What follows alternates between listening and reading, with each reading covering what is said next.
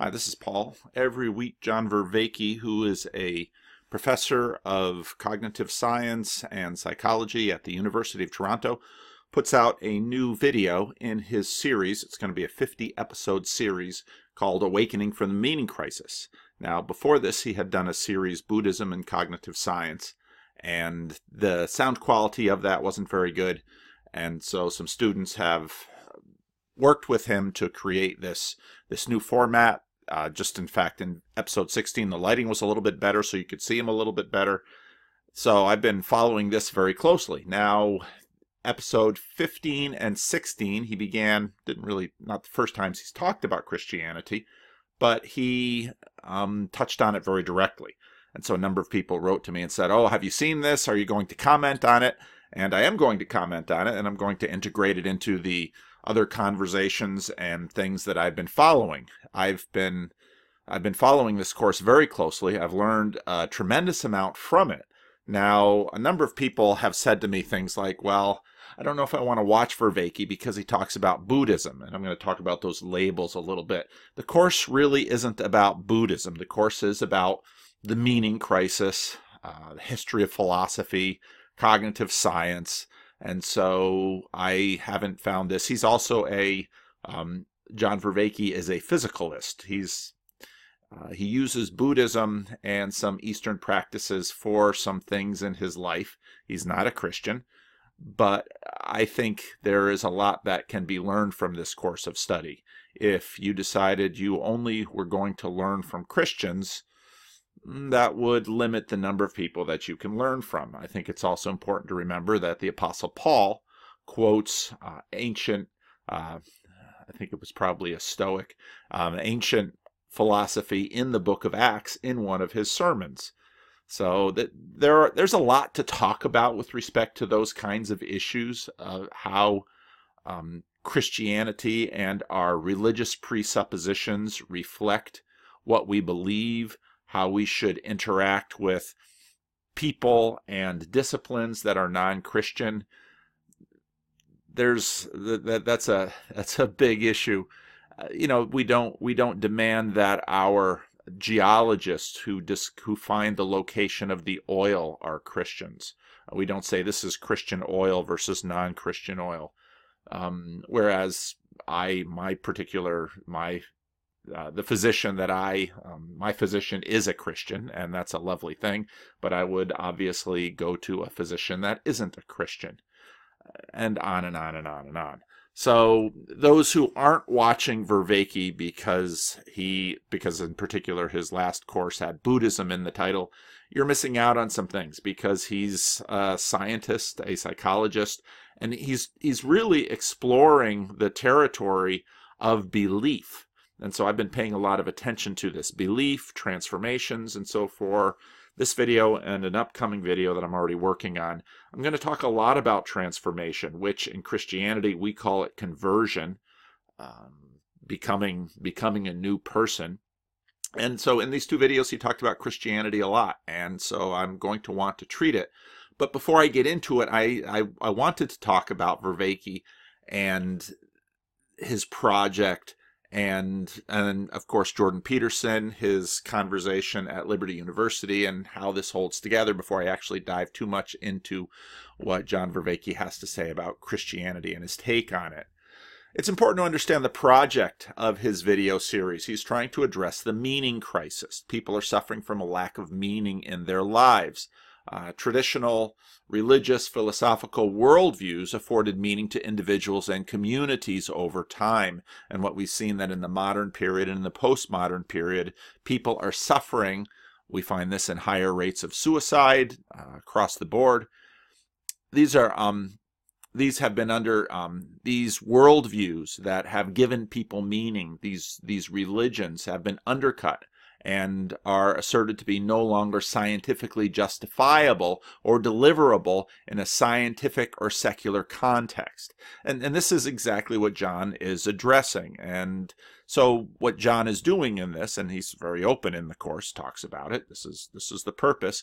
Can we find resources in the past that are workable in the present to address this crisis? And so he's he's walking through philosophy as it pertains to the meaning crisis and asking questions about what he calls psychotechnology and some other things that can help us discover meaning.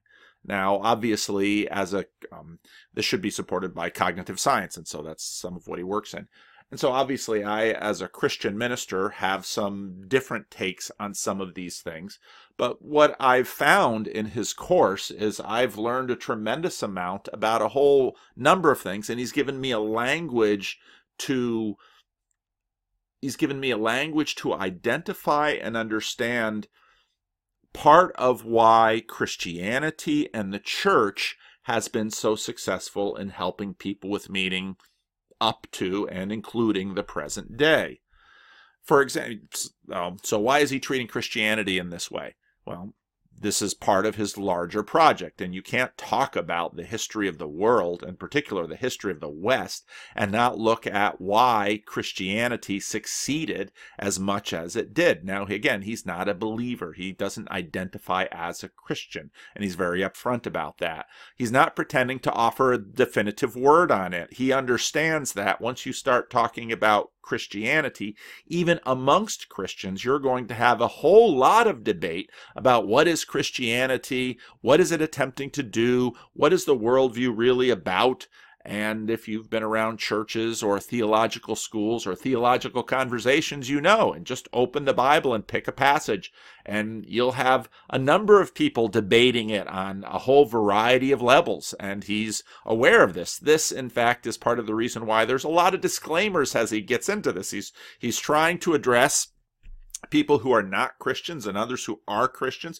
He's trying to address the religion respectfully. He's trying to speak with honesty about how he views it, the things that he finds that works or that agrees with him or that he finds cogent, and other things which don't. And again, to discuss Christianity, it's just a monumental thing in terms of world history, in particular the history of the West. So and he's got to do this all within a couple of 1-hour lectures. So it's a big task. And so give him, if he doesn't say the words you want him to say, be a little gentle. Because, again, between Christians, we don't say the words we want each other to say. Even just identifying as a Calvinist on my channel has unleashed many comments about, why Calvinism is right or why Calvinism is wrong. And even what is Calvinism? A number of people look at my videos and say, well, you're not a real Calvinist. And so that's just a tiny little segment of Christianity. This is a big, big thing, and it's terribly hard to talk about. He's trying to understand it within the context of his project. So he's not trying to sum up all of Christianity. He's trying to see where it's germane, where it's relevant to what he's trying to do. Your question might be, if you are a Christian, can Christians benefit from these insights? If you're not a Christian, you might have the same question. Can you as a non-Christian benefit from these insights? I think you can. I actually found the content of his last 2 videos very informative, and in fact, I thought he gave me more insight into Christianity and the gospel and the power of love. And I thought, in fact, some of the language that he used and some of the insights that he used, I'm not only a lying pastor, I'm a thieving pastor. I'm going to steal some of this stuff. And some of you who pay attention to my church channel, which is on another line, and my Rough Draft for Sunday sermons, notice that, well, Peterson and Vervaeke and the other things that I read and talk about, well, these things filter into my sermon. Of course they do. They're coming out of the same head. And the reason that I'm learning from these people is attempt to integrate and work through basically the job of a pastor. I think I still have this book here. John R.W. Stott, what is preaching? Preaching in the 20th century. The book's a little bit old. We're in the 21st century, but it's between 2 worlds. And so what you try to do as a minister and as a preacher is you try and connect the world of the Bible, for example, with the present world. And Christians are doing that one way or another all the time.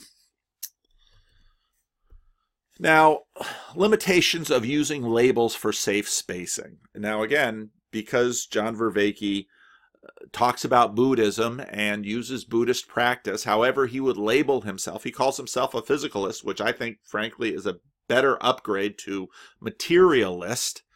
And when I first heard him use that, I really cheered, because we're not really talking about materialism. We're talking about physicalism, and Vervaeke is dead on right about that. And so, but he's not a Christian, so should Christians listen to him? Well, again, there's a real problem with Christians deciding they're only going to listen to Christian music. They're only going to listen to Christians talk about things. Well, what about what things? Well, I'm only going to listen to Christians talk about spiritual things.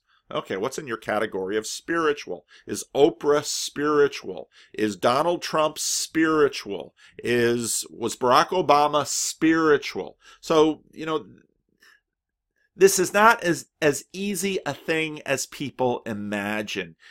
By watching labels, you cannot just say, well, these are my Christian things or these are my non-Christian things. The world really doesn't work that way. There's an intersectionality of labels. You might open the door to someone because of their Christian label, but when they start talking politics, they voted for the wrong political party, suddenly you don't listen to them and you hate them. And you love your political allies, whether or not they're Christians, because you're working in a political sphere. And so people have this all the time, and I'm always amazed how often people are blind to it. Well, I hate this person because they vote different than I do. Oh, but they're a Christian too.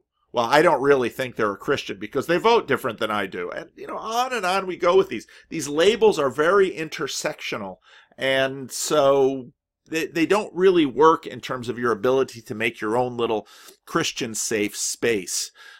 Groups fight as fiercely within labels as religious silos. You see this all the time, because there's no bigger traitor than the traitor of the group as close to you as possible. You can see that in the Gospels, where the Pharisees, in many ways, when you look at the Essenes, you look at the Zealots, you look at the aristocracy, the Pharisees were the religious political group that was closest to Jesus of any other group, and in many ways they hated him the most. And so you get antagonism between people who are very, very close. And you see this all the time in churches and religious debates. If you think Christians are fighting like cats and dogs against non-Christians, watch Christians fight against each other. This is simply a dynamic in human nature, and it makes this using labels for safe spacing pretty pointless. There are implicit worldviews and cultural liturgies that pass outside the labels, especially in a cultural context. There's a lot built into things without religious labels that form us and change us, especially over time. It's just how things work. If you use a car, one of my favorite portions of one of Peterson's classroom lectures was when he talked about the implication of the automobile. What is the automobile? Well, it's a machine to get me from A to B. Or is it a thing that has completely altered the chemical atmosphere of planet Earth? Or is a thing that has forced civic planning all over North America? Or is it? It's one thing has multi-dimensional implications in ways we almost never think about. And so we just say, well, that's a Christian, I'll trust them. Well, okay. Is there such a thing as a Christian car? Is there such a thing as a Christian house? What do we mean by Christian music? If they sing about Jesus, it's Christian music, and if they don't sing about Jesus, it's not Christian music. What goes into making a Christian movie? Now, when I went to Australia, one of the people on staff of the church that we were doing the conference actually was an alumnus of Calvin College, which surprised me. What's she doing in Australia? But she said, well, here's a big, tall, loud, Dutch-looking guy who's talking about culture and cultural integration and cultural discernment. That's exactly what Calvin College is about, because stuff is built into the culture, and so what we need to do is always the work of discernment.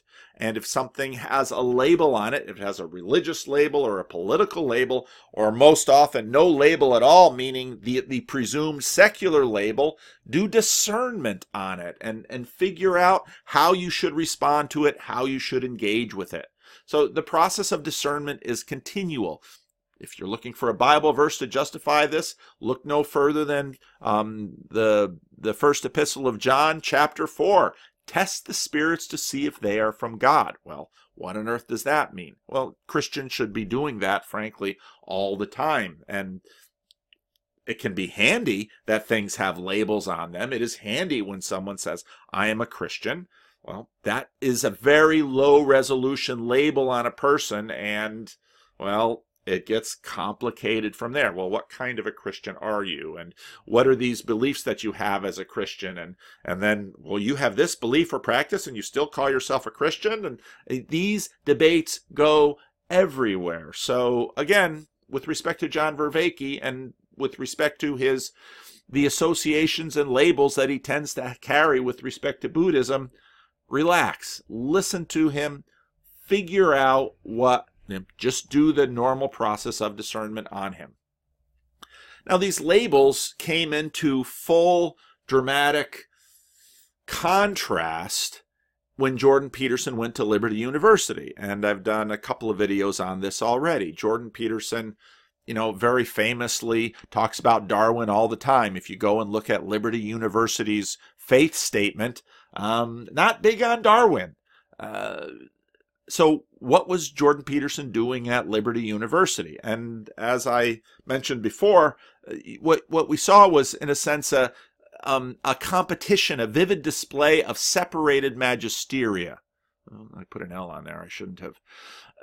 That's what we saw there. And what we're seeing is Peterson keeps saying, well, I talk as a psychologist, and David Nasser coming in and using symbolic religious language to make his assertion. So I'll play a little bit of that clip, and let's look at how these labels play out, and especially how the language plays out, and how transformation. Now, I'm going to use transformation. Christians, this is where we get into language, Christians might call it conversion. When Christians talk about conversion, they're talking about what now is more often used in secular parlance or in psychological parlance, a transformation. And pay attention here again with David Nasser and Jordan Peterson trying to find each other and figure out how we can talk about these things. So here's Nasser's critique of Peterson and his 12 rules.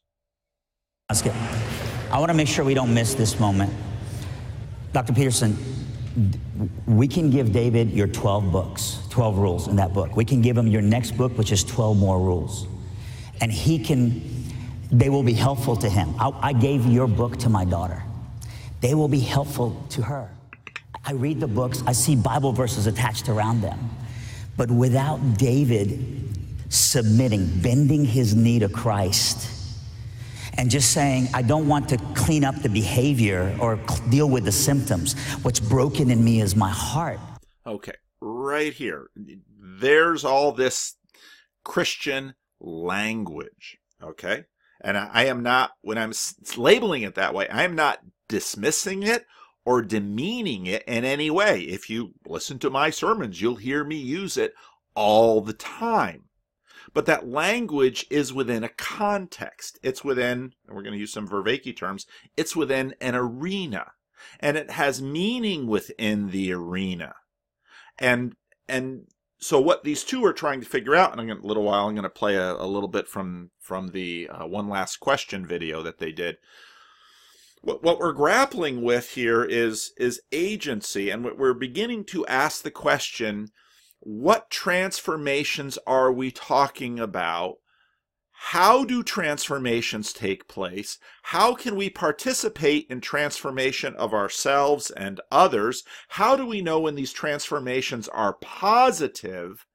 And how does it relate to this language? When David Nasser says, bend the knee, he's saying, well, David Nasser, what he is doing is he's appropriating a Christian use of language that has to do with the heart. Now, a few videos ago, I played a clip from Tim Keller when Tim Keller was talking about preaching to the heart. Now, why is David Nasser and Tim Keller both talking about the heart in this way? That's because Christians inhabit the worldview and language of the Bible, and that's the language that the Bible uses. Now, it's important to remember that the Bible uses a lot of language, and over time, through theology and through culture, things get filtered down. And so in Christian circles, when we talk about the heart or a change of heart, Christians are using the heart as the symbol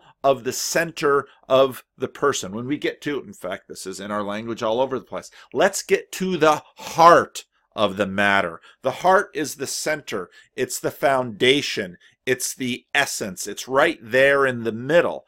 And if you understand that and you listen to what David Nasser is saying, this is the language he's using. Now, you can listen to his language and you can translate it into languages of other realms, of other worldviews. You can translate it into a secular realm. A lot of what's happening with Peterson and Nasser here are they're both doing a lot of translating in their heads. And when David Nasser looks at Jordan Peterson's 12 Rules for Life, he's saying they are trying to change the behaviors. We're trying to change the heart, which is the source of behavior, the seat of behavior, the center of the person. So let's go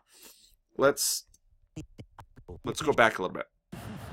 He does put things on that. And again, pay attention to the language. And the difficulty is here, not only do we have common languages within different tribes, you also have your own favorite terms that you like to use, and you're always negotiating with others outside of your tribe in terms of understanding those. Now, listen to his language, and I know for some of you, especially if, let's say, you grew up in a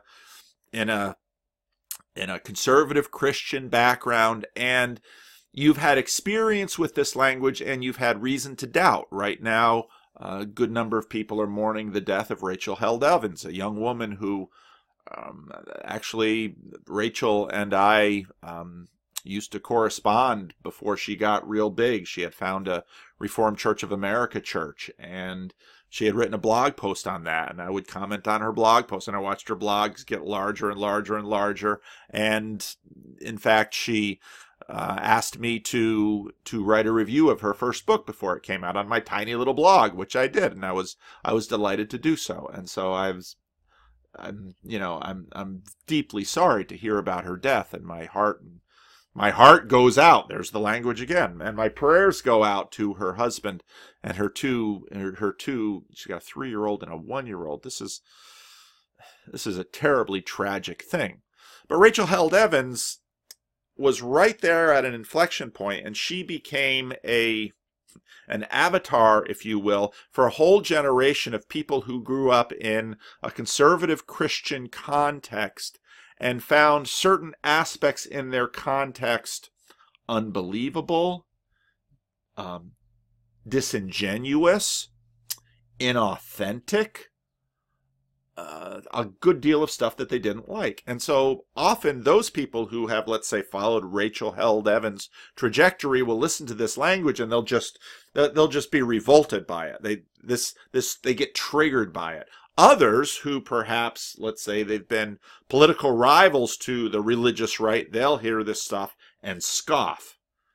Now, you can do that, and this is basically the same dynamic of, well, Vervaeke talks about Buddhism, so I'm not going to listen to him.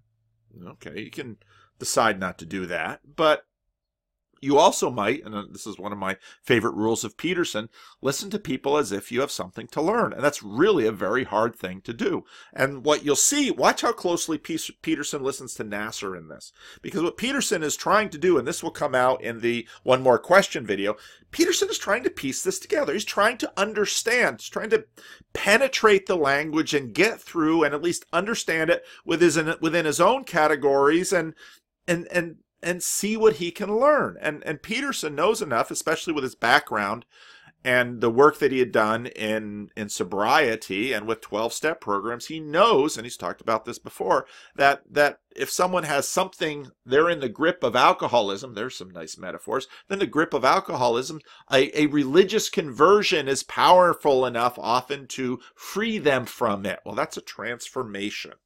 But now, Christians have been talking about religious conversion for a very long time, way before the modern period, way before scientific language, and Christian language about this has been around, and Christian language describes these transformations, and languages, once they're used and once they're embedded within a community, languages become liturgies, and words take on power, and they take on power within these contexts. We've talked about the non-player character meme, where certain words get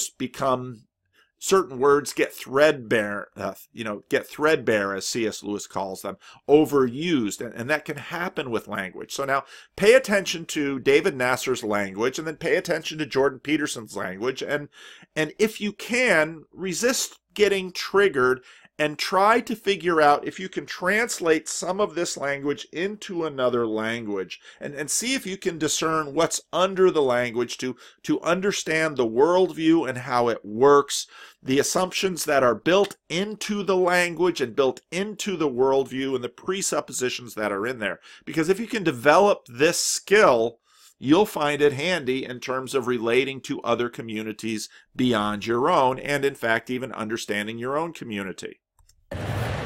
I want to make sure we don't miss this moment. Dr. Peterson, we can give David your 12 books, 12 rules in that book. We can give him your next book, which is 12 more rules.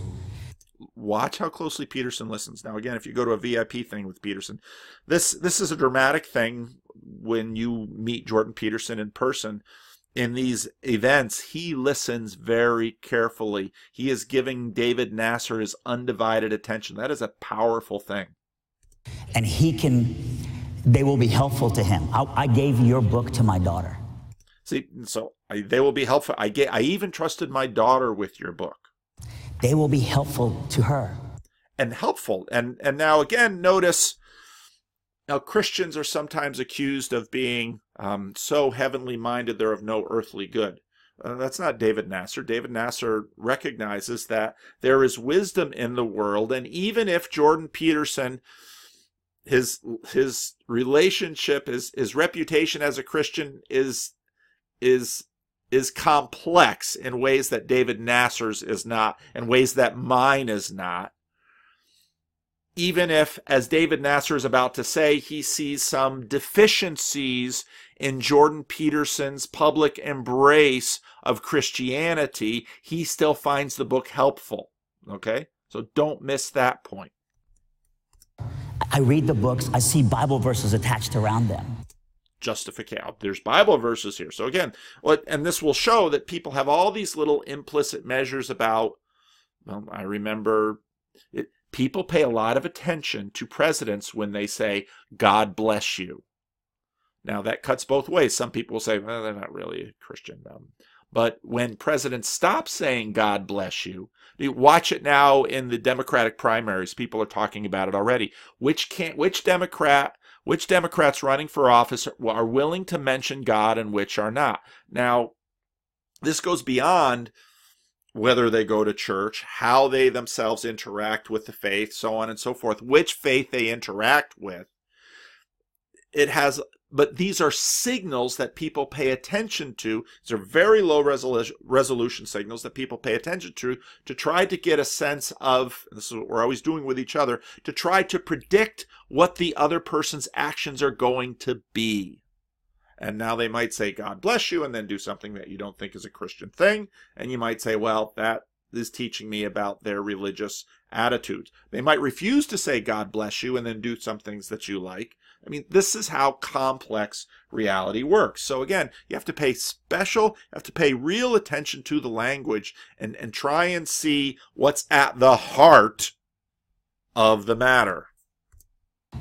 But without David submitting, bending his knee to Christ. Bending his knee to Christ. Well, what is that? Well, that's an action that, Peterson, you go all the way back to Peterson's encoding of the Bible, all those talks, okay? Bending the knee, this is an action. And Peterson will talk about the wolves, and you'll see dogs when the dog kind of turns up and takes a submissive pose. Bending the knee is taking a submissive pose. Bending the knee to Christ, that's the person signaling to the world that they are going to submit to Christ. And then there's a big word itself. Obviously, Jesus, Christianity, all of this, and what David Nasser is saying, that the person's heart has to adopt a posture of submission to Christ. This person, this movement, this set of beliefs, this community, institution, all of these things. That's what's encoded in David Nasser's plea here. And just saying, I don't want to clean up the behavior or deal with the symptoms. What's broken in me is my heart doesn't belong to the Savior. And so obviously there's language here, his heart belonging to the Savior, even that belonging to the Savior. Recently I'll often quote the first question and answer of the Heidelberg Catechism. What is my only comfort in life and in death? That I am not my own, but belong in body and soul, in life and in death, to my faithful Savior, Jesus Christ. And it's right there. It's encoded in language, okay? And there's a whole drama that's connected with it. And David Nasser is summoning, evoking, bringing that drama right here into it and bringing it to Peterson and saying, this drama is foundational. It's powerful. It's effective. In other words, David can address all of the symptoms, but his heart must be changed. And if his heart is changed, then naturally other things will flow out of it. Now, obviously, one of the things that we're going to be talking about will be, this is where the second thing is going to be, the agency of Christ. Well, what on earth do we mean by that? Well, let's keep going. Who's sitting on the throne? Who's sitting on the throne? More symbolic language. And if you watched my sermon this past Sunday, all about the Lamb and the throne and the book of Revelation in chapter 4 and 5, this is how we talk. This is how together we inhabit a shared symbolic world. How does your book go beyond behavioral modification and walk into soul transformation? There it is. Soul transformation. This is what we're looking for. And right there, when you're contrasting behavioral modification versus soul transformation, well, behavioral modification is what you might do with your dog, okay? Where you are the agent, you are the mind colonizing the behavior of the dog. And he's contrasting that with soul transformation. What is that? That means the heart of the mind, the motivational center, then in terms of everything it does going forward, strikes a certain path and pursues a different outcome. That's a transformation, okay? Let's see what Peterson has to say. You got to get on a plane here in a minute and go back to Toronto. But David, so he's crying out for help. He needs someone who's omnipresent. He needs someone who's omnipresent. Now he's just evoked an entire worldview, and an entire set of assumptions that, again, there is a God. That's God number 2 is omnipresent, and when David cries out in prayer, he can relate to this God, and this God has power to act. Well, act in what ways? Well, change circumstances in his life, change the feeling of his heart. That's a powerful transformation that David is talking to. Now, someone might say, well, I don't believe in God. Certainly not God. Maybe God number 1. I'm starting to listen to Jordan Peterson's, but I don't believe in God number 2. I don't believe God, listen to Sam Harris. I don't believe he hears our prayers. I don't believe he has power or interest in affecting change in my circumstance. But what David Nasser is talking about is a historical reality, in that human transformations like conversions are real. You can find them written about throughout history, and whether you think it's purely psychological or simply superstitious or what have you, transformations take place in people's lives, and whether you evaluate this to be a good thing or a bad thing, the transformation is real.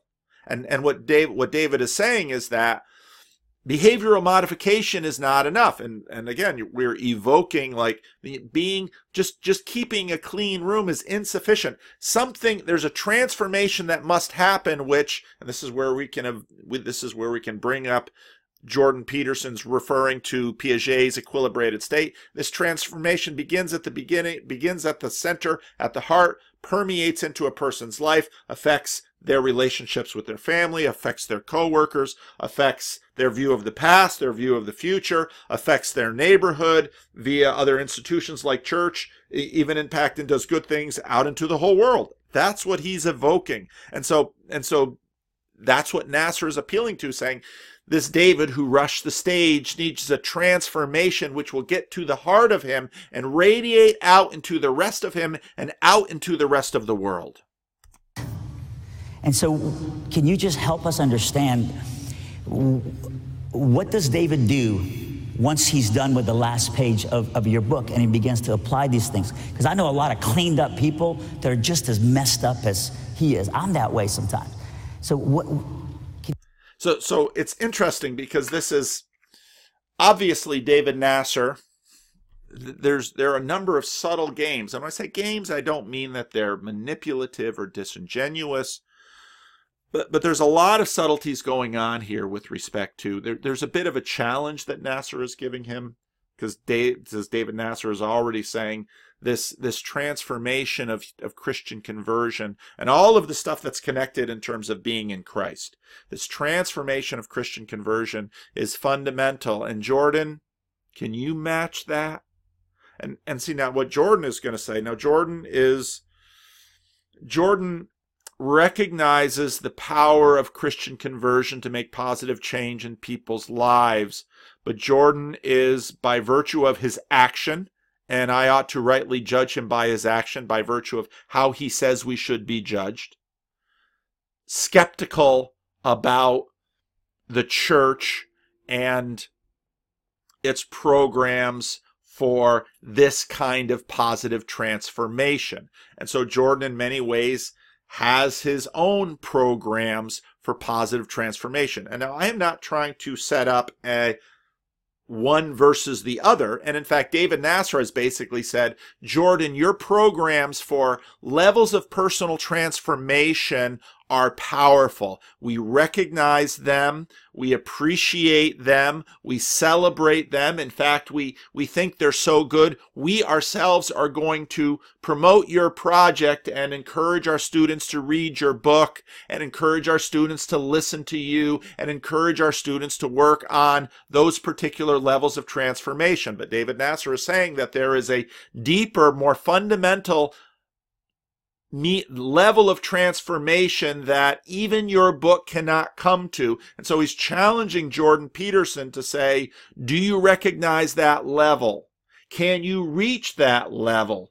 Can you talk about that level? Can you tell me, how does Christ not just become a perfect model and behavior police, but how does he become who he says he is when he claims to be God in David's life? Well, see, part of the problem is I record these conversations with people, and then they get delayed because I fit them in my channel. I kind of store them up for when I go on vacations too. Jesus at the end of the Gospel of Matthew stands on a mountain and says, "All authority in heaven and earth has been given to me." And sometimes people will say to me, "Well, I don't believe in the virgin birth. I don't believe in those miracles." But I think Jesus was a really cool and enlightened individual. And I think, well, then you probably don't believe that the Gospels are faithful witnesses to the kinds of things he said. Because if someone came into your life and said, "All authority in heaven and on earth has been given to me," we'd say, that's BS. Can you walk on water? Can you still a storm? Can you raise the dead? That's a startling statement by anyone, and it sets up C.S. Lewis's famous trilemma, which Jordan Peterson has referred to. But, well, is this Jesus alive? Is Jesus available? If I pray, does he listen? Does the loop get completed? I mean, these are all the questions that, Sam Harris is skeptical about. These are all the questions that people really want to know, because if in fact there is a person who has in fact all authority on heaven and earth, well, I want to know.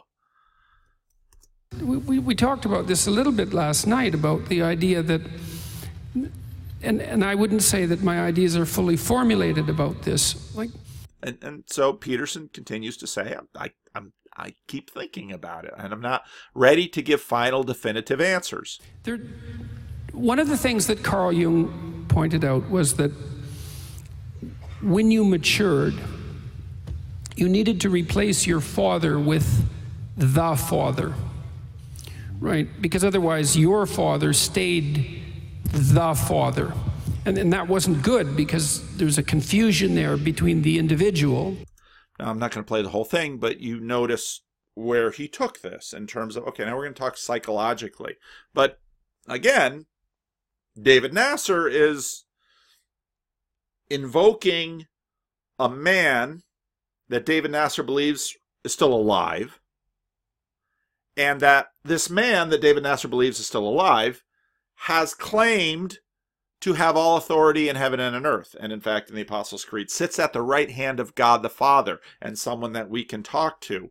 You know, let's, whatever side of the Christian line you're on here, you know, that's a pretty audacious claim. So be a little patient with people that are skeptical about it. Understandably so.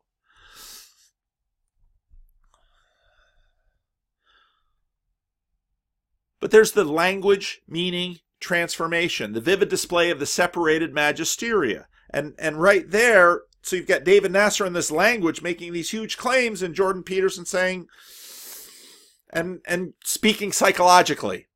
And Jordan Peterson, better than most, understands where a lot of these lines are, and that's part of the reason he will stick to the psychological part of the line, because, like he keeps telling us again and again, he's still thinking about the metaphysical in terms of the claims he wants to make. And as the point I've made quite a bit too, in terms of the public conception of the modernist framework, you only trot out in public claims that can be verified scientifically, and other metaphysical claims you keep private. That's kind of the modernist way of doing this, and we see this practiced in places like the United States. It's not practiced in places like the Islamic world, in Iran, or in any Islamic republic, where they say that the metaphysical claims and the scientific claims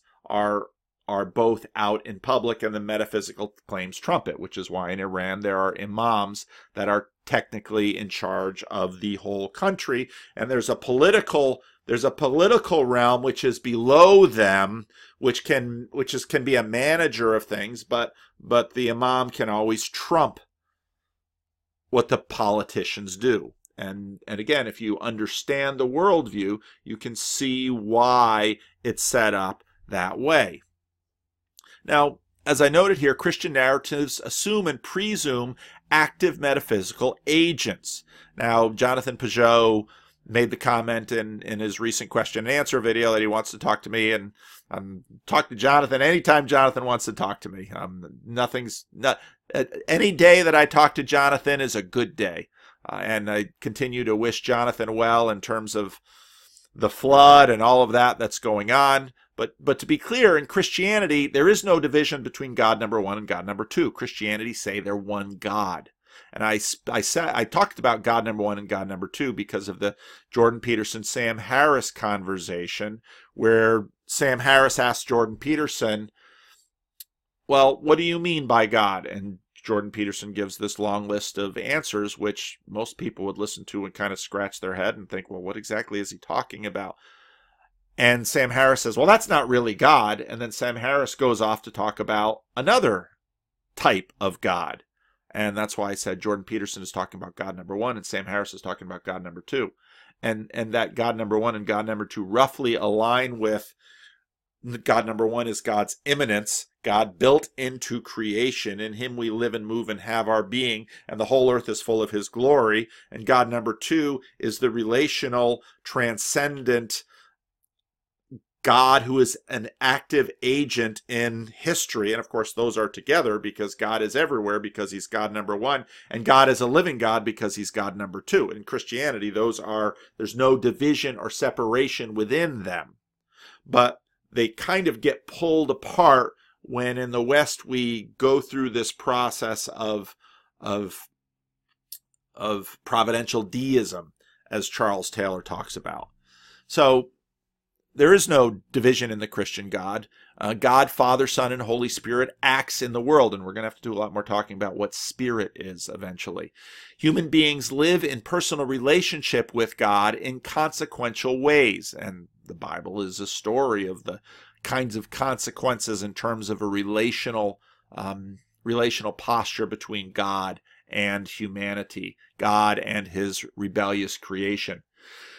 The consequences play out in this age, in the historical world, in real public time and space, as well as in the age to come, after the public conclusion and transformation of the physical world, I should change that, as we know it. That's the Christian narrative, which is prefigured in the resurrected body of Jesus Christ. That's why the bodily resurrection of Jesus is so important to the entire narrative, because the final transformation of the physical universe is tied to the transformation of Jesus' body that happens after death in the tomb and causes his leaving the tomb and causes him to be with his disciples and be touched by doubting Thomas and to eat a fish and to stand on a mountain and say, all authority in heaven and earth has been given to me, and all of these things. That's part of the narrative. And if you within, this is where labels are going to get complicated again. Again, if you take out the bodily resurrection of Jesus Christ, you no longer have Christianity as it has been traditionally asserted by the Apostle Paul, by the Apostle Peter, by the earliest accounts of Christianity, because the physical resurrection of Jesus is connected with the physical transformation of the entire cosmos. Okay, those things are connected. Those things are joined symbolically, and our resurrection is connected to the physical resurrection of Jesus. That's why these things are so essential. That's the Christian narrative. And so now when David Nasser talks about a transformation of the heart, Christianity sees that as the beginning of a process which will actually culminate in the transformation of Jesus that you see in the Passion narrative, from crucifixion to resurrection to ascension. That's one seamless process in the Christian narrative, and that's why David Nasser can listen to the psychological transformations. Now Christians embrace psychological transformation, but they say that is also in continuity and connected with this other transformation of the heart that Christians use symbolic language of asking Jesus into my heart, or Jesus making me new, or all of these things. And hopefully in the next videos, I'm going to use some ways to connect that with part of what we're doing is trying to reconcile heaven and earth. Jesus in his Lord's Prayer, thy kingdom come, thy will be done on earth as it is in heaven. Those are the connections he's trying to use. Okay. But there are deep metaphysical assumptions and assertions built in. Post-Enlightenment skepticism about existence of God and public permission of speaking of divine speech and action stalks all of these conversations. And this is what Peterson is struggling. Now, Nasser is embedded in a Christian college where, in that context, there's no loss of status of using traditional Christian language. In fact, there's loss of status in being reticent about using Christian language. Go to a public university and that context flips. There's loss of status of using Christian language, and there's better status avoiding using Christian language, which means that this process of translation with respect to transformations is vital. And this is where someone like John Vervaeke is really helpful, because this is where we're all trying to understand each other and look for a common language that we can use without necessarily losing status because of political and religious biases that are deeply embedded and built into the institutions and the communities. So religious language is tolerated privately in the public space, in a secular space, but there's often a status hit. And again, see Dallas Willard's Veritas Forum about worldviews on that, because Dallas is right, because worldviews are often picked up not so much by direct association, but by status signaling. There's an organization called Young Life. Young Life is a Christian evangelistic organization that works to evangelize high school and college kids. For a while, Young Life had something like, so it was called something like the Key Student Program. What they recognized was that if a high status student publicly converted to Christianity, lots of other students would. Why? Because what we often do with respect to our worldview assumptions, this is the programming of the elephant, is we pay attention to status. And if high status people convert, other people will follow them. This is why so often it's very important for a lot of Christians, if the winner of the Super Bowl is a Christian, they'll stand on stage and what will they say? First, I'd like to give glory to God. Bang! Status, worldview. Now you might say, well, is he explaining the 4 spiritual laws, or is he explaining the gospel, or is he, now put any language game on it, once that person of high status expresses an association with a worldview, that worldview moves up in the hierarchy. You say, well, that's really terrible. Well, it's the basis for our commercial marketing system. Why do we have celebrity endorsements all over the place? When I visited Australia, I was surprised how many Hollywood actors are doing endorsements for product. Lipstick or makeup or cars or food or brands, what have you.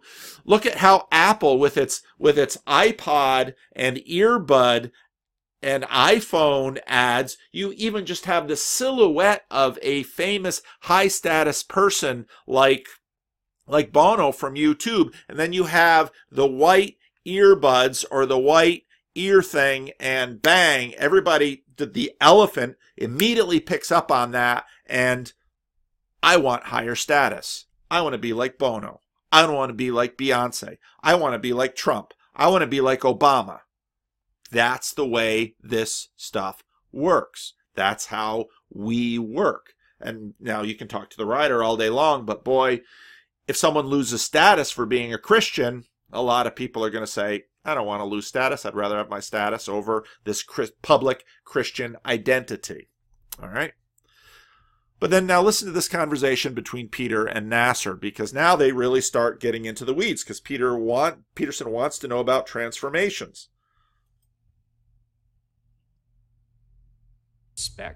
Your question is more about personality transformation in general, and how it plays out even into the trenches of addictions. I mean, okay, now again, pay attention, because the heart, in terms of Christian symbolic language, the heart is the center of the person. If that heart is changed, the changes will permeate out into the rest of the person. And so we're talking about broader transformations, and often, you know, let's say someone goes to AA, they need to get their life under control. They need to no longer be addicted to alcohol. They need to work on that. Well, okay, let's say once you got alcohol licked, well, you've still got lots of other areas of your life that need sorting out. It makes a lot of sense if you can look at a transformation at the core that will, in fact, continually move out and make their life better. If you actually look at the 12 steps, there's a lot of that built into the 12 steps. If you're working your 12 steps, you have to go and make amends to the people that you've hurt because of your alcoholism, and you might have to make amends to other people that you've hurt even because of other things besides the alcoholism. So these are the transformations they're talking about, and what's really cool is in this conversation they're going to get right to the point of, well, where is the agent? What is actually moving this forward? I mean, your question is more about personality transformation in general, and and how it plays out even into the trenches of addictions. I mean, I'm a Christian. I became a Christian when I was 18. My addictions. He's talking about a transformation. I became a Christian when I was 18. This, in terms of Christian symbolic language, is a huge transformation, although Christians also understand that the how this permeates out into the rest of one's life is a slow and often inconsistent and, in this world, unfinished process. Didn't stop, tempting me, and it's not just even the things that I had before I became a Christian. I've added new temptations as a believer. Trust me. See, and he's saying that often Christians like to promote this really clean narrative, and a lot of Christian liturgies,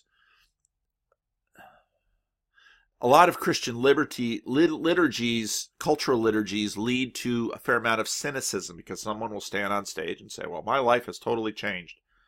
Well, will it stay changed? Will it be changed in all of your areas?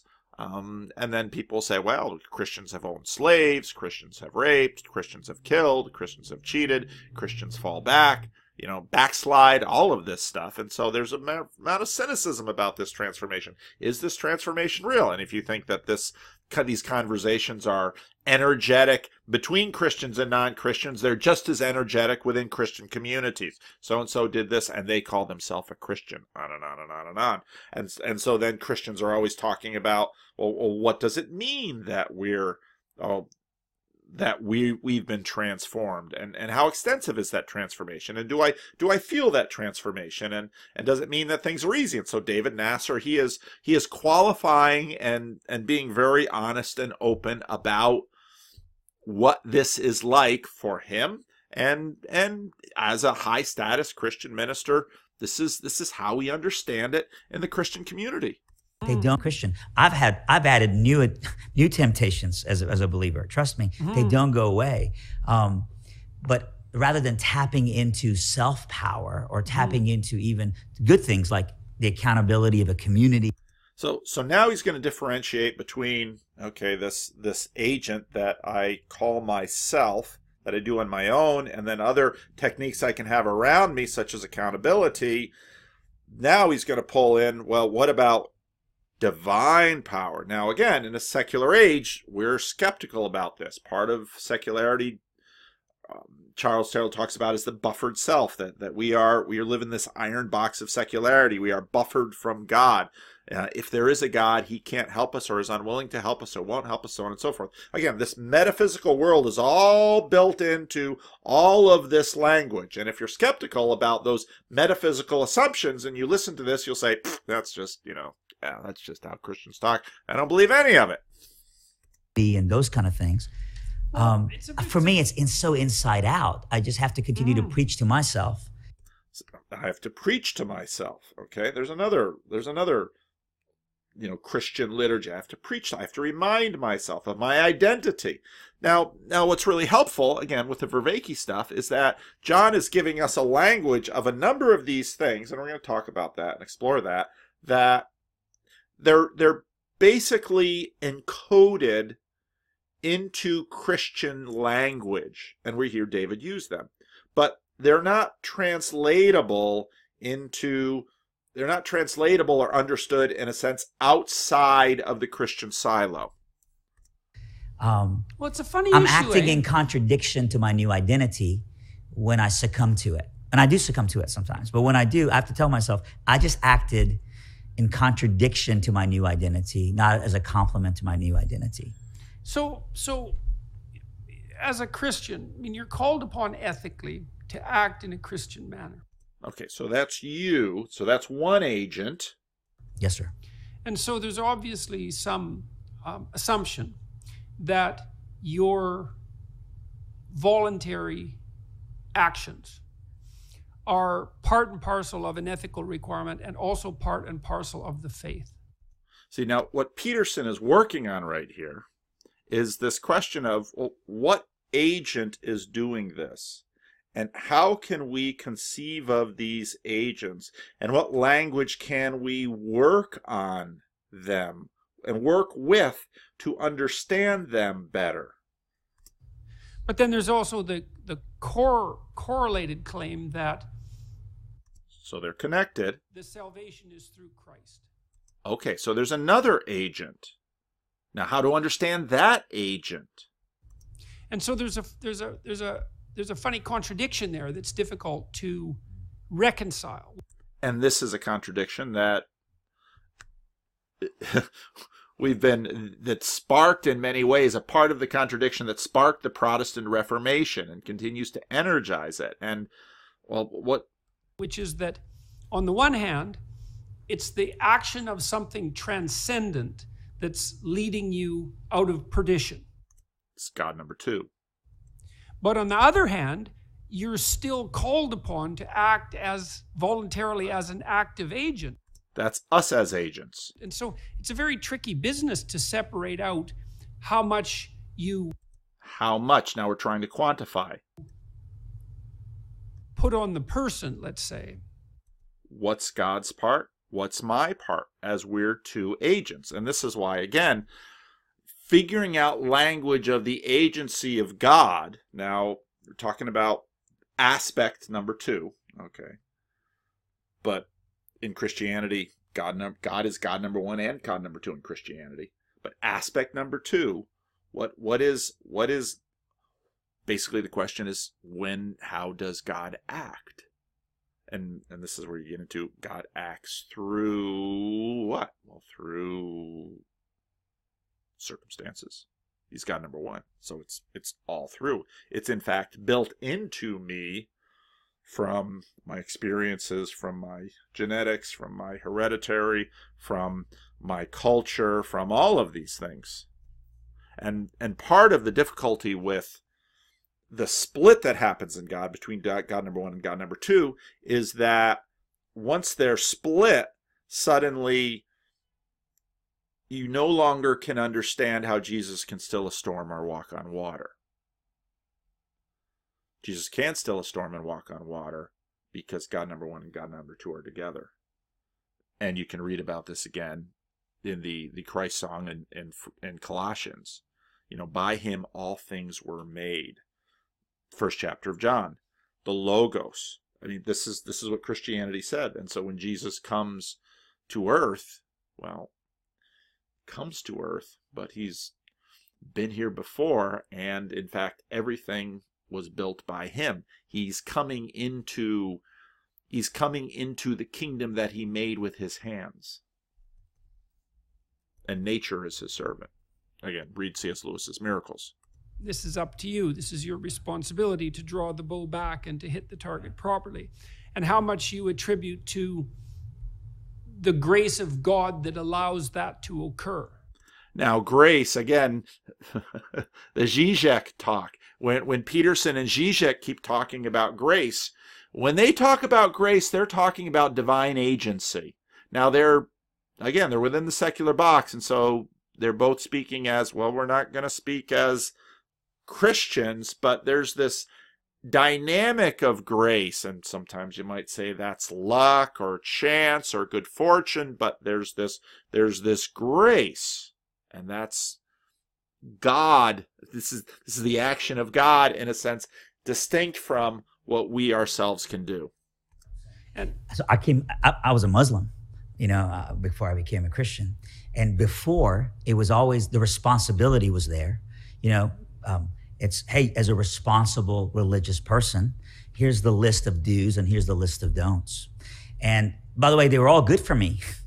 Those lists of do's were like, they were good do's. And the list of don'ts were, they were not evil. They were actually for my benefit. They have a lot more than 12 rules. They've got a lot of rules. And even on the Old Testament side, there's over 600 do's and don'ts of the Mosaic Law. But it was no longer for me, responsibility is reimagined in the life of a believer, and that it's my response to his ability. And so And now he's barking at the structure of the Heidelberg Catechism here, and those of you who follow my rough drafts or my sermons know that I often structure the conclusion of my sermon, misery, deliverance, gratitude. Because that's the way the Heidelberg Catechism structures the relationship. And now it's, I don't think we can really tease apart this, exactly what Peterson's getting at here, this tension that he sees. But if you need something to go with, and so I think misery, deliverance, gratitude is about the best we've got. Say, okay, God acts, I respond. And the work that I do, while it certainly helps me move further down the road, now I'm using a metaphor, it is the grace of God that is the transformative element that changes my heart. Responsibility is, now that I'm a Christian, I'm responsible to love my neighbor, to love the Lord with my heart, soul, mind, and strength. First of all, I'm going to fail at that. So Christ has already done it for me. He's the perfect model. Second, I'm walking in obedience, not to earn his favor, but because I've already been given. And so I feel like the power has been put in me. That's resurrection power. Now I've just got to walk it out. I've got to flesh it out. I've got to grow in it. By the way, I say that. Yeah, so that's I've already sinned a lot today. That's a funny one too, because that's that same contradiction. Is that and so I mean, when I'm thinking about these things metaphysically, I think so. There's a Christian idea that Christ died on the cross to save us from our sins and to redeem the world. And I think, well, one of the things Carl Jung pointed out was that part of the reason the Enlightenment emerged was because there was observations in Christendom that there was still a lot of redemption that seemed to need to occur, despite the fact that this miraculous event had manifested itself. This idea here is, Peterson will allude to this fairly regularly, that okay, so the resurrection. Let's suppose, even though he had to say with Sam Harris breathing down his neck, almost certainly not. Let's suppose it really happened. So what? How does the resurrection? Where is that? Is it just kind of a one-off event that happened? Okay, so let's say Jesus is alive, and then he walked around, and showed himself to his friends, and whoop, went up into the sky. Does it matter? What do we mean by that? Does it shape matter? Can it move matter? Can it, there's the question. Christians obviously say yes, but Peterson is struggling with this. And so you have this contradiction that the redemption has already taken place, but there's still all the problems in the world. And so the way that I've reconciled that to myself conceptually, speaking metaphysically, is that, well, the death and resurrection of Christ, and it has to do with a different concept of time. Time. It's how we resolve a lot of our problems. And this isn't a bad way to think about it. And in fact, as I continue to pursue this project, I know that there are videos ahead of me where I'm going to be talking about time with respect to this, because when we talk about the transformations and when we look at some of what Vervaeke is going to have to say, time gets involved in this, because built into the Christian conception of resurrection, especially if understood within traditional Christianity, resurrection means, and resurrection to no longer decay. Decay is all about time. Decay is a very important concept in the New Testament. Jesus talks about it in the Sermon on the Mount. Paul in 1 Corinthians 15 notes that Jesus' new body is not subject to decay. What does that mean? Well, time and decay, that comes in here. Now, yeah, we're going to get a lot more into this stuff as we go forward. I suppose, is the death and resurrection of Christ has redeemed the world, but we still have work to do. And that those two things can be together. I mean, the Logos has always been regarded as something outside of time, right? It's outside of the past and the present and the future. It encompasses all of that. And so in some sense, there's a level of analysis outside of time where something could have already been accomplished. But within time, which is where we are, well, there's still plenty to do. And it seems to me that the reason I'm stating that that's a metaphysical statement is because, well, it's complicated and paradoxical. But it seems to me to be correct, is that there's a pathway laid out. It manifests itself to us, at least in part, in the voice of our conscience. and in our knowledge of our ethical responsibility, and well, in our knowledge of good and evil. And the ideal, the redemptive ideal, is there to beckon and to call and to aid us. But there's no complacency. There's still the battle that we each have to undertake. And you can see this tension within Christianity itself, you know, because the Orthodox Christians, for example, place a lot more emphasis, in my understanding, on the action of the individual, the attempt to become Christ-like. We're going to talk a lot about that as we get into especially the next video, which is going to be on transformations. Next video, I say, unless something big happens and I make another video and get distracted, which is always my problem. Action and attitude, and less on the turning over of the redemptive process to the redemptive figure. See, and I'm not sure that contrast, I'd love to talk to Jonathan about that, because I'm not sure that that's a fair representation of the contrast. Because Christianity, the language of the Bible wrestles with this, and it's like God through me. Well, what on earth does that mean?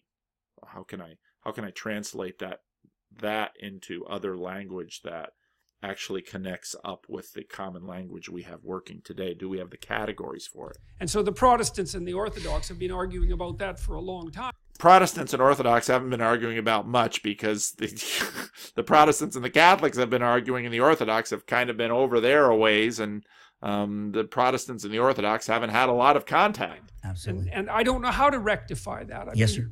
I don't think Jesus is trying to redeem the world around me. I don't think Jesus... See, and this is where I have a real disagreement with Nasser. And this is where we get into Peter Kreeft's conversation on, and the Eric Metaxas show. Peter Kreeft did a show with Eric Metaxas and just wrote a book, a dialogue about sacraments. And what Nasser says right there is a very Protestant thing to say, and I think it's dead on wrong. Because Jesus died for squirrels, and Jesus died for trees. God so loved the world, that includes us and our rebellious part, but also includes the physical creation and all of this. And God is going to redeem and reclaim and renew the entire cosmos. So I understand what Nasser is trying to say there, but we'll pick this up in another video. It's 2332. That's kind of nice and easy to remember. So get that to Vervaeke. What he's doing with his cognitive science is giving us some categories that I think are really helpful in terms of translating the language. And one of the things that he talks about in one of his videos is the having versus being mode. And these are really helpful observations. So often we get confused that by having things, this will change my being, and it won't. So I buy a new car, and for a while, I drive in that new car, and oh wow, this is impacting my being, but as very little property, as very little.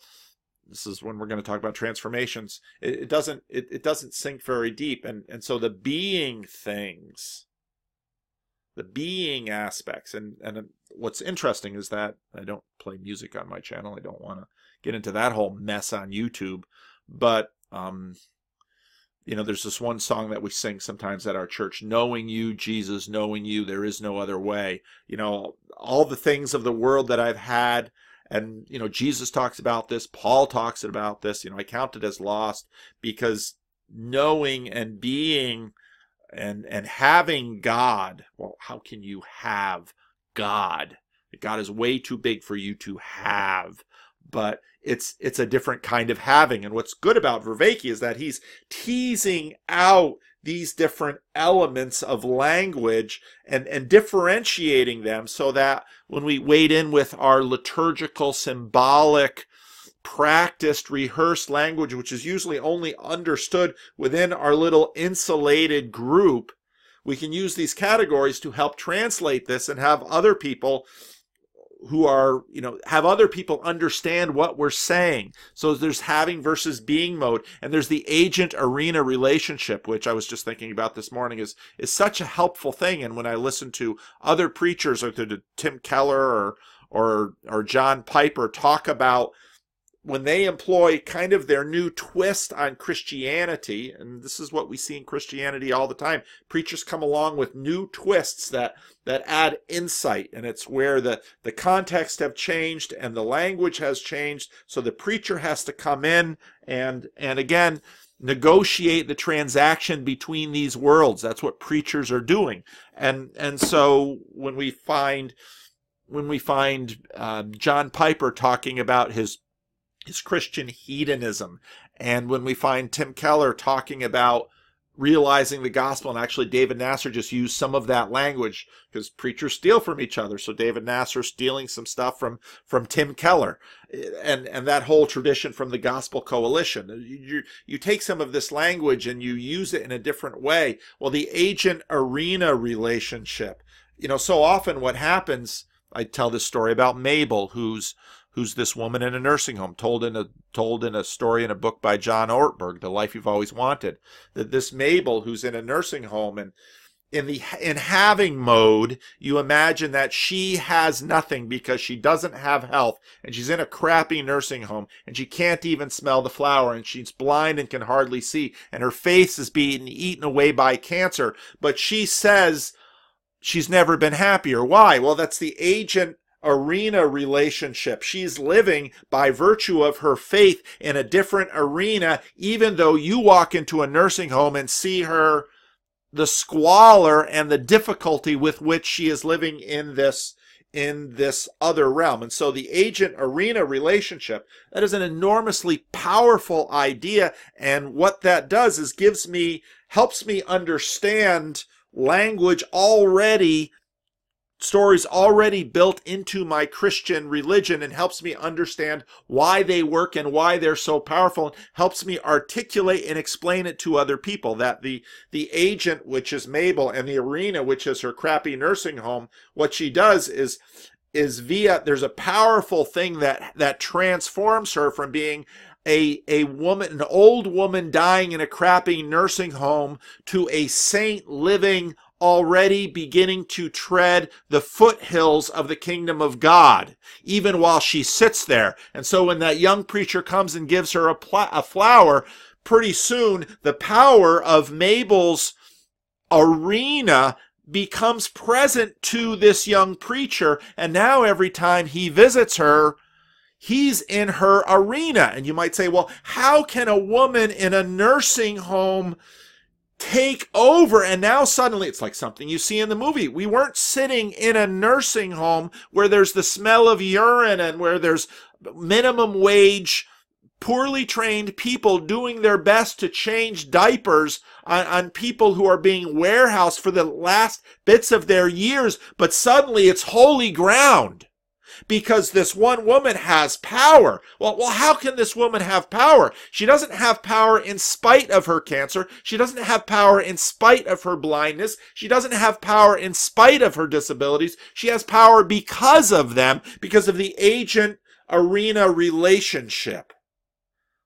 And just that language, agent-arena relationship, it's like, boom, whole new vistas as a preacher open up to me, because by John Vervaeke showing me that relationship, I say, oh, now whole things that I have seen but haven't been able to articulate, now I can talk about, now I can see, now I can, in fact, homiletically show that a person who has no status in this world, in fact, becomes something like, becomes a transformative person that not only can bear witness to transformation in her own life, but can transform a crappy nursing home into the kingdom of God.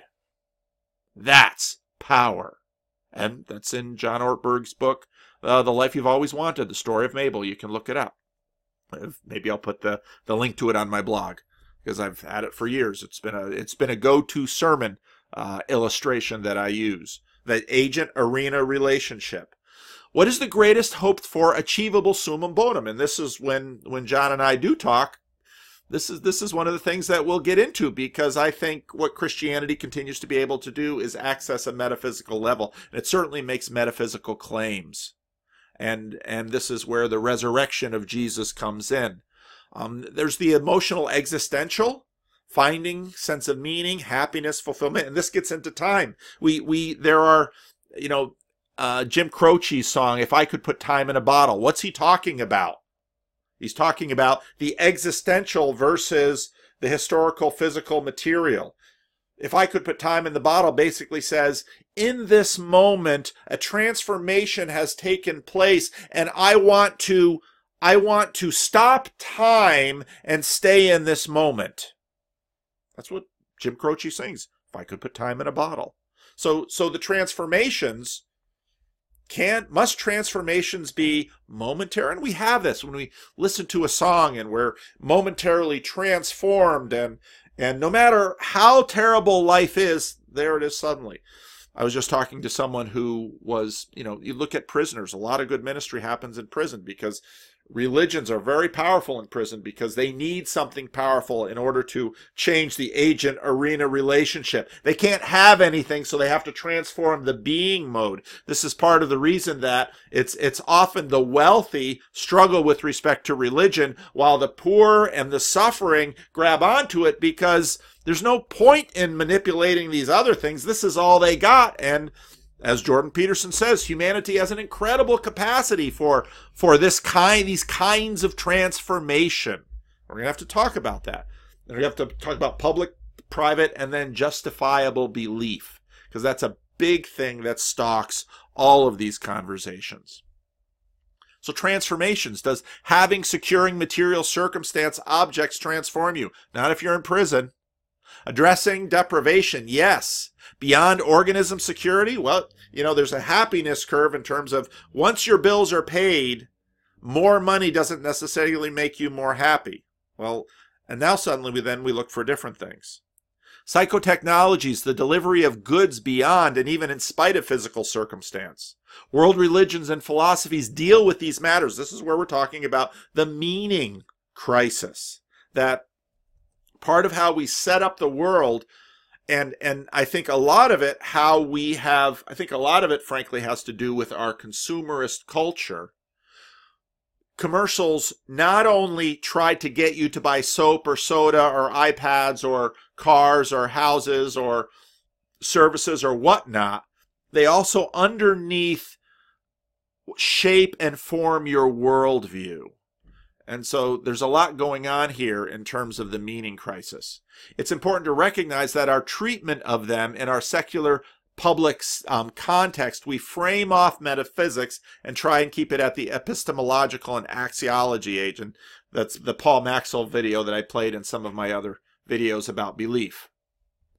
So we're up to it there. So, okay, Vervaeke series. There's an overview of the religion, philosophies, and psychotechnologies. Creative and well taught, situated within a secular frame, though. And now, this is something that we have to come to terms with. That it's very interesting that part of what. Now, I am someone who thinks that freedom of religion is a good thing, but part of what has been achieved in America because of secularity has given, in a sense, an open marketplace for religions to communicate and converse, and there's freedom of speech and freedom of religion and freedom of conscience so that we can actually do this work. And I think overall that's a good thing. It's Amazon, for example. Sometimes when Amazon sells their own products, they come at they get at odds with their competitors. Is Amazon going to sell the Chromecast piece or not? So what's potentially helpful about the open marketplace of ideas is that, well, we can exchange because people are going to have different the religious pluralism in the world is a fact. What's the best way to address this?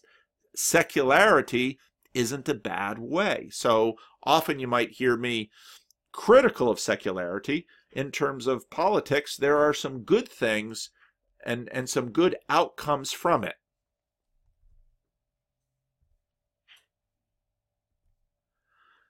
Now, with each philosophy, as Vervaeke goes through it, he's noting the mechanisms, potential, and shortcomings of their delivery of transformations. And again, my next video, I've already started making the slides for it. We're going to talk more about these transformations and what they are, and what their shelf life is, and what their expectations are, and what their promises are, and then people are going to evaluate them themselves.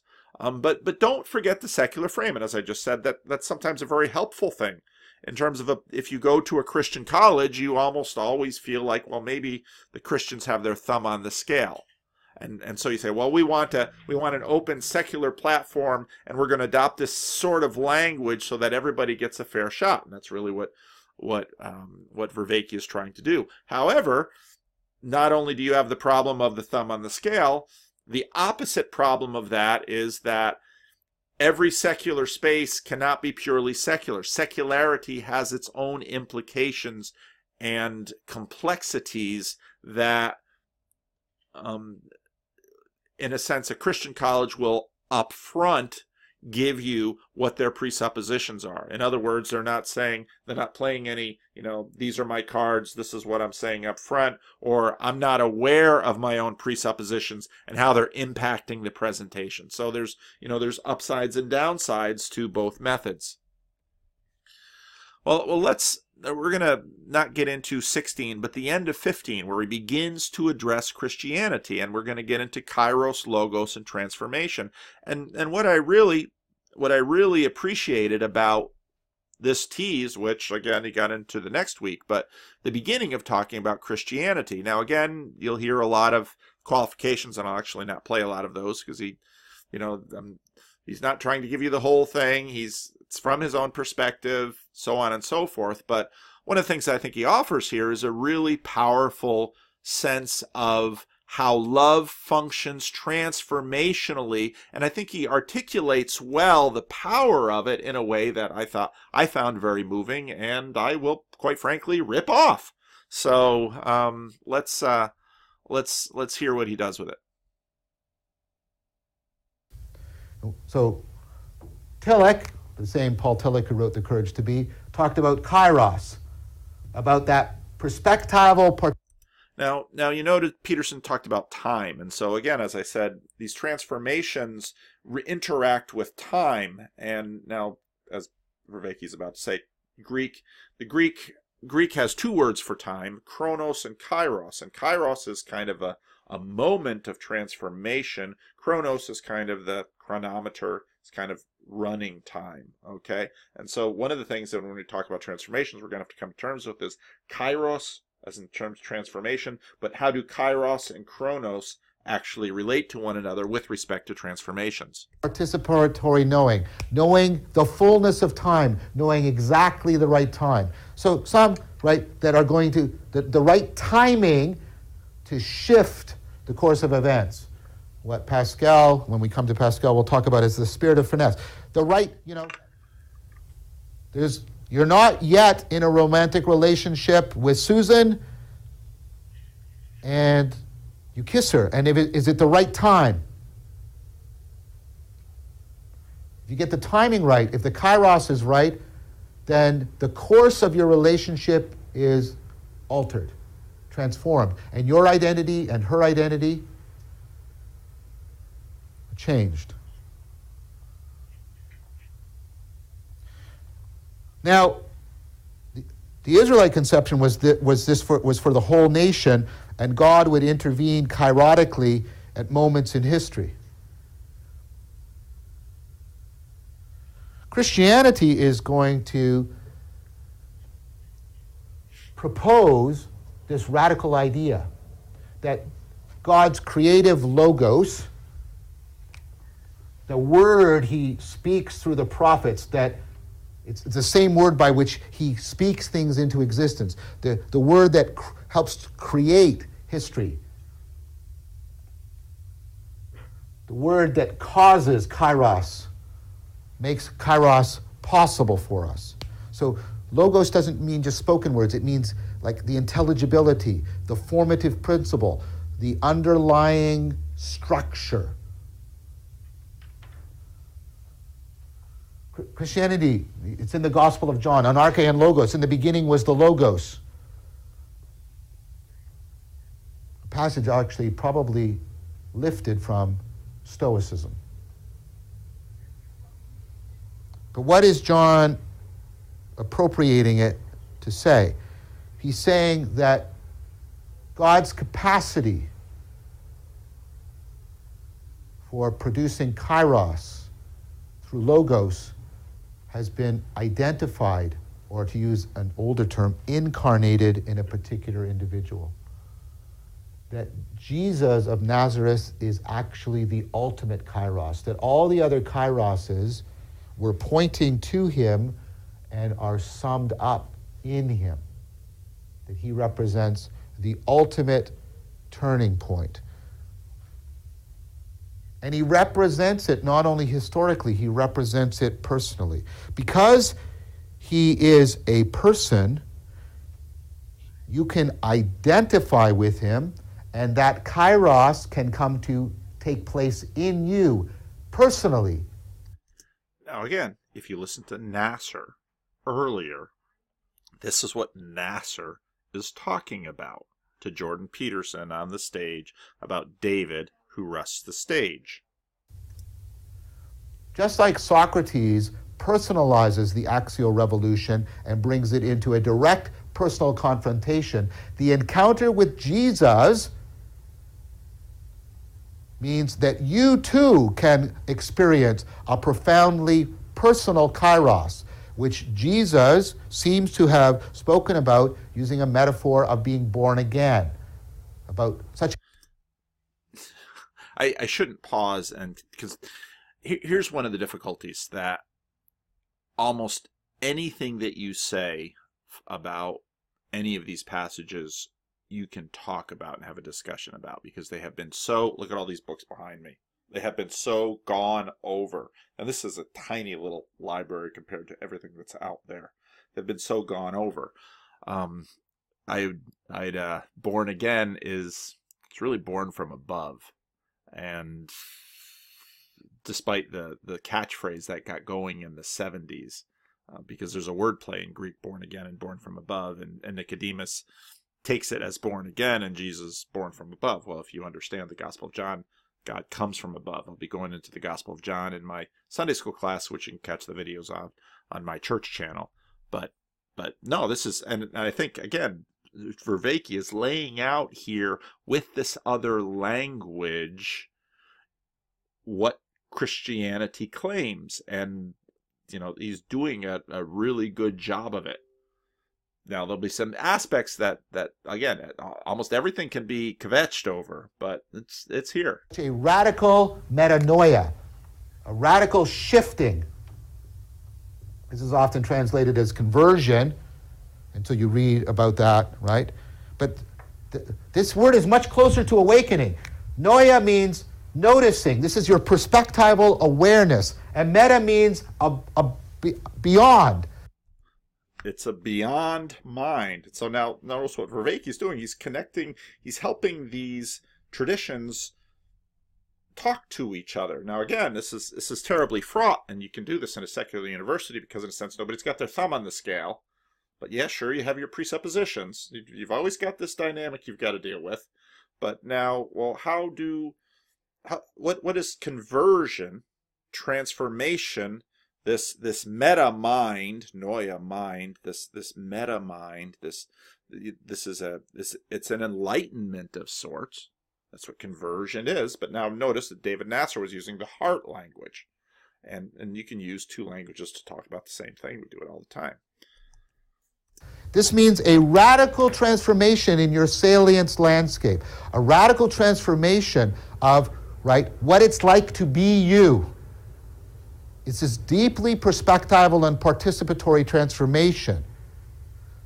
And Jesus is saying he incarnates the principle by which you can intervene in your own personal history, or by which maybe you want to say intervention can occur. See, and right there, he's navigating the dynamic that Peterson was wrestling with. Is this Jesus giving me the power to do this? Is this Jesus doing it to me? Is this Jesus doing it through me? Your own personal history, such that this metanoia, you will have a new mind, a new heart, a new modal existence. You will be born again. What's going on there? What does this kairos look like? What could possibly so radically transform my salience landscape, my sense of self, my processes of co-identification? What could bring that about? And now I'm going to say the word, and then you're going to laugh because it sounds like a Hallmark card. The Christian answer is love, and now we all titter. That's so quaint. Love. Sounds like, oh, love. Okay, the problem with that, as you've seen many times, is that this word is trivialized for us. We use one word to talk about so many different things, like I love peanut butter cookies. I love Canada. I love Sarah. I love my son. I love a really good, game of tennis. Are those the same?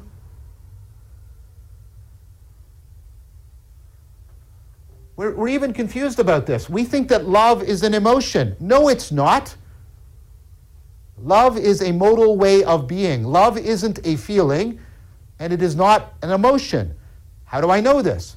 Because loving someone can be expressed by being sad when they're absent, being happy when they're present, being jealous when there's somebody else around, being angry when they're neglecting you. Love isn't a feeling. It isn't an emotion. It is a modal way of being. It is an agent-arena relationship. Right there, that agent-arena relationship. Love is an agent. So now you're getting into the transformative power, how this transforming works. And what Jesus seemed to be incarnating as a kairos to change the history of the world and to offer you to change your own personal history is a different kind of love. This is agape. We have to distinguish between three kinds of love: eros, philia, and agape. See, eros is the love... Now I should say that this is a huge conversation in New Testament scholarship, Christian exegesis, the relationship between these words. How distinct are they? How interchangeable are they? Textual. But I think his treatment of this is really helpful in terms of the concepts. You can use these as the conceptual differentiations. That seeks to be one with something. And that can be spiritual, like being one with nature, or it can be being one with a cookie by eating it. Of course, we come to think of eros erotically, right? Being one with somebody by having sex with them. Right? But remember, Socrates knew ta erotica, which wasn't just sex. Socrates knew what to care about. This is philia. So this is the love that is satisfied through consummation. Philia, this is the love that seeks cooperation. This is the love in which we experience reciprocity. We love the cookie because we can consume it. We love our friends because we are in reciprocity with them. What kind of love is this? And this is what Jesus claimed was how God loved individuals. This is the love that a parent has for a child. This is not the love of consummation. You're not trying to consume the child. That's evil. And it's not friendship. You're not, like, when you bring a child home from the hospital, and I've done this twice, right? That's not your friend. It's not even a person. Now, don't jump on this. It's not a functional person. Now I know people are going to say, right away the abortion thing is going to flood in for some people, okay? That's not what this conversation is about. This person isn't a functional person, but, should be given the status of person, yes, but part of the whole debate is the difference between status and functionality. And I love what John is about to say here, because it shows the power of love to... There was a preacher in Grand Rapids, my preacher Dave Beelan, who always told the story of the Velveteen Rabbit, Why? Because the story of the Velveteen Rabbit is the story of a little girl who has this little rabbit, and the love of the girl makes the rabbit real. And the love of the parent makes the child real. And so that's what Vervaeke is pointing at here. You can't, it's basically a slug. But here's the astonishing thing. You love it. Not because of any way you can consume it or be one with it. Ew. Ew. You don't love it because, hey, what a great friendship. You love it, right? You love it because by loving it, you turn a non-person into a person. It's the closest thing to a miracle, and that sounds hackney, I know, but stop back and think about this. You depend on agape. It's because people loved you before you were a person that you have become the person you are. Love turns non-person animals into moral agent persons. It's like somehow if I could just care about, right, my sofa enough, it would turn into a Ferrari or something. It's that powerful. And here's what Jesus was offering. That love can be exacted and made available for all. Here's what is on offer. Here's why Christianity will take the Roman Empire culturally. With agape, Christianity can say to all of the non-persons of the Roman Empire, all the women, all the children, all the non-male citizens, all the sick, all the poor, all the widowed, can take all of those non-persons and say, we will turn you into persons. Same with the babies that were abandoned on the garbage heap. We will turn you into persons. Persons that belong to the kingdom of God. We'll take another look at this in more detail next time. Thank you very much for your time and attention. That's some great stuff. I mean, that's some good preaching. That's some really awesome stuff he's laying down there. And so we'll get into the next one, but I wanna the question is going to be, how does this transformation take place? It takes place via love. God so loved the world that he gave his only son, John 3:16. Well, can you call upon it in prayer? And does someone listen? This is Sam Harris's God number 2. Does it care how you relate to it personally? Does it matter how you regard it? Well, the transformations, and what we talk about transformations and how this happens, that's going to be the subject of the next video, I hope. So thanks for listening. Well, a little less than 2 hours, not too bad.